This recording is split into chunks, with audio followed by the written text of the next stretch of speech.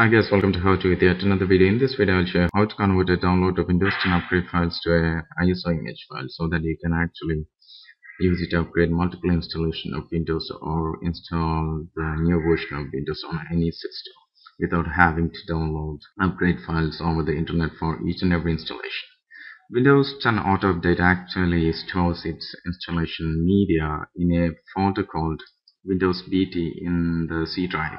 So if you want to see the Windows BT hidden folder, just go to C drive and switch to the View tab and activate this hidden item so that you can actually see this Windows BT. Then go to Sources folder in the Windows BT folder.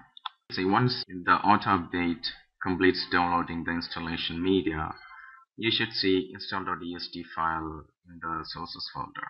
So just copy that install.esd file to a separate folder anywhere on your PC. So here you can see that I have copied that install.esd file to a separate folder called Windows 10 Anniversary Update. So it's actually a ESD file of Windows 10 Anniversary Update. So however, you will need a ESD decryptor to convert this file to an ISO image file. So I have put the link in the description for the ESD decryptor. Just download the decryptor to the same folder where you have actually copied the ESD file. Once you have downloaded this decryptor, it's in a zip format, so just right click extract here. So once you have extracted, you can see that decrypt esd.cmb. Just right click on it and click run as administrator, then click yes, and here you can see a new window, and it will provide you multiple options here.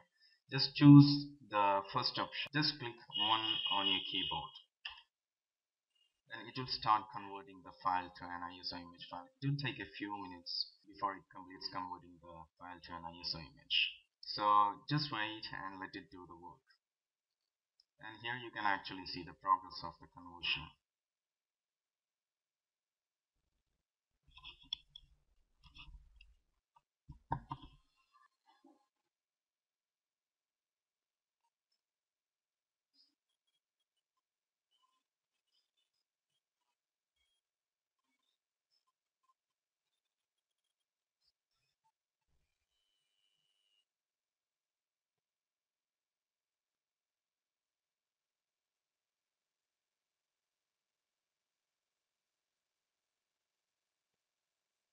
So that's it guys, just press any key to exit the window, and here you can see the ISO image file. That's how you convert an ESD file to an ISO image file. So I hope this helps. Please subscribe to my channel, and thanks for watching.